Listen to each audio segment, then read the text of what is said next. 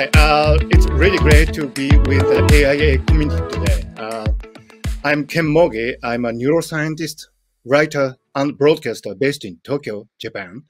And I have been studying the human brain for more than 20 years now. And recently, I have written a book titled A Little Book of Ikigai, or Awakening Your Ikigai, where I discuss this really important concept of Ikigai, which is, roughly speaking, the purpose of in your life. And, Ikigai is very important to keep wellness, healthiness, and a really balanced state of your mind, and which I think is the mission of the AIA community, to have a healthier, longer, and better life. And here I talk about Ikigai, and I hope my talk will be of help to you in some way or another. Now, Ikigai is the purpose of your life, and when you think about the purpose of your life, you tend to think of really long-term big goals, like something you would like to achieve in your career, or something that you'd like to have in your life, like big houses, a lot of money, or happy family. All these things are great in terms of Ikigai, but the importance of Ikigai is that it can be something really small, like taking a dog for a walk in the morning, or having a cup of tea in the morning, just like I'm doing right now. And so Ikigai is something that is really broad, and it can have the small things in your life and really big objects in your life. So Ikigai is something that is diverse and inclusive, just like the mission of the AIA community. In Japan, people always talk about Ikigai, and we, in a daily conversation, we casually ask, what is your Ikigai? And, I would probably say that running my Ikigai, because I'm an amateur runner. I have run in the Tokyo Marathon many times, and running is my Ikigai. But at the same time, studying the human brain is my Ikigai too. And, it's a big goal in my life. But, as I said, you can start from the very small things in your life and gradually build up to achieve your really great goal in your life. So the 5 pillars of Ikigai are starting small, releasing yourself, harmony and sustainability, the joy of little things, and being in the here and now. Starting small, well, it can be something as small as taking your dog for a walk in the morning or having a cup of coffee. Releasing yourself is very important because too many people are too restrained when they speak about their feelings and their opinions. So releasing yourself and being honest to your true self is very important in achieving Ikigai. Harmony and sustainability.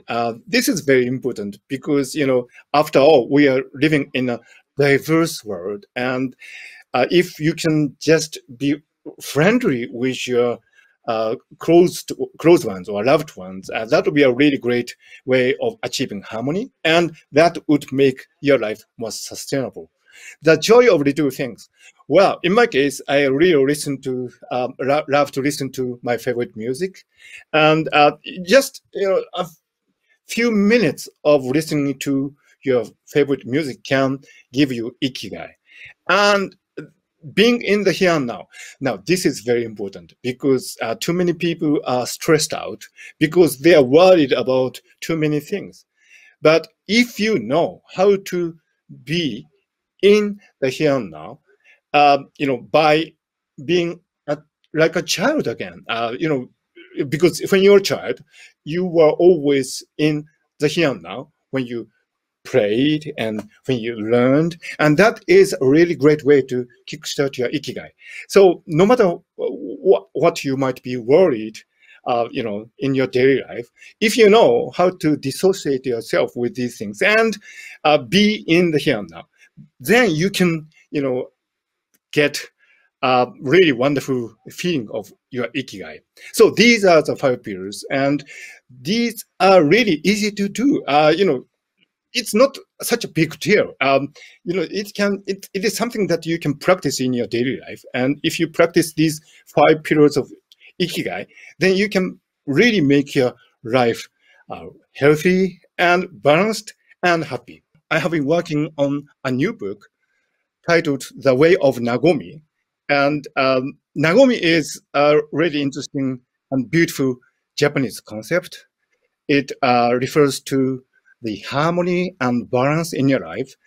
And by achieving Nagomi, you can keep your wellness and happiness and balance of your mind in a beautiful way. And here, it is very important that from time to time in your life, you come across something that is negative, that is undesirable.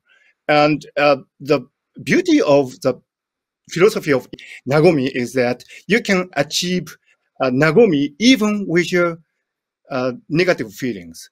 For example, you might have some personal traits that you'd like to mend. Like in my case, I tend to have a very short attention span, and I tend to move around. And I'm not really subdued personality. I am restless, and I have been like this ever since my childhood.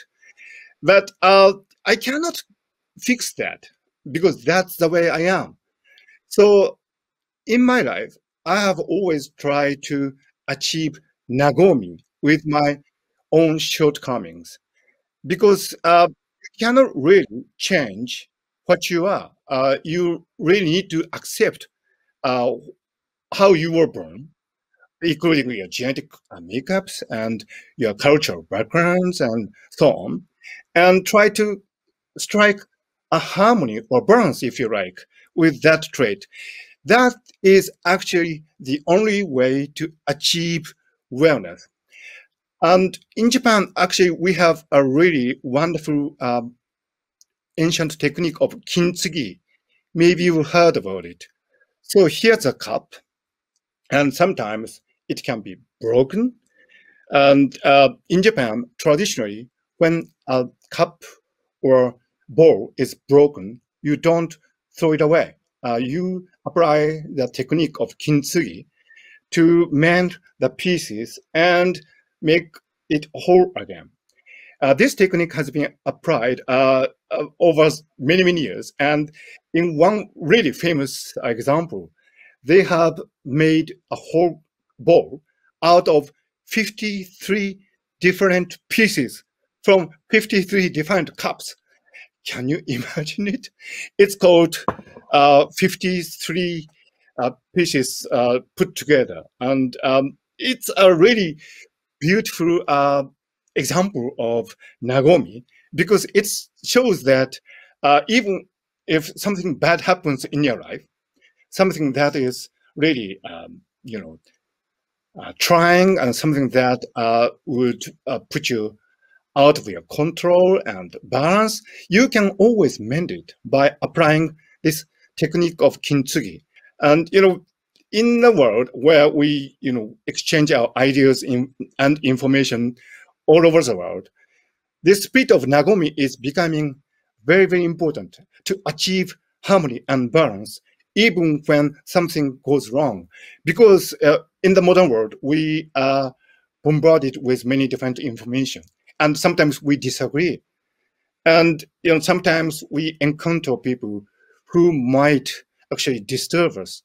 But even in these cases, it'll be great if we can keep this spirit of Nagomi, because in that way we can live together, respecting each other's particular personalities and respecting diversity in an inclusive way.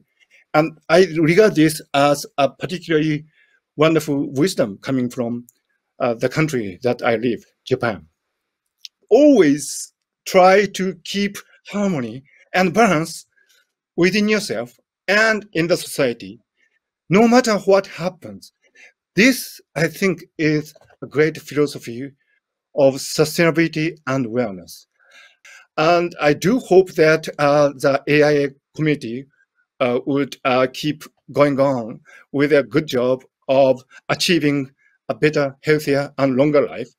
And I think in doing that, this ancient philosophy of Nagomi coming from Japan would be of much help to you. And the importance of Ikigai is that you can start small. So after this session, please think about something that you can start today. A very small thing that can give you joy.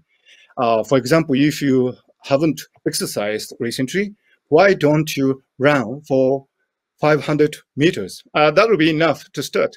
Or if you have been selfish recently, why don't you be kind to your neighbor? That would give you and your brain much pleasure to start your Ikigai. And at the same time, I hope you keep Nagomi at all costs with all the wonderful and diverse people that you find around you.